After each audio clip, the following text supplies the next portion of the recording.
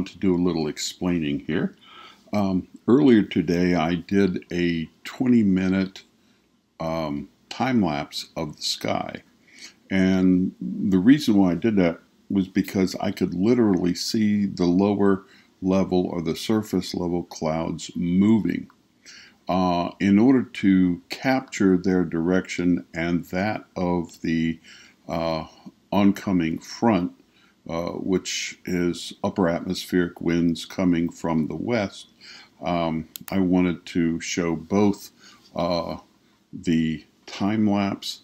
I wanted to show the wind direction on windy.com, both at the surface level and at the jet stream level, and show you surface level weather map from weather.com. So right now we're looking at, there we go. Yeah, we're here in Florida, and you can see in Tampa, the wind is coming from the south.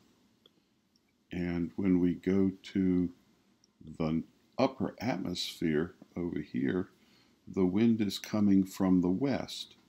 So in the time lapse, you will see the lower level puffy white clouds, the cumulus clouds that are drawn up just from surface level moisture.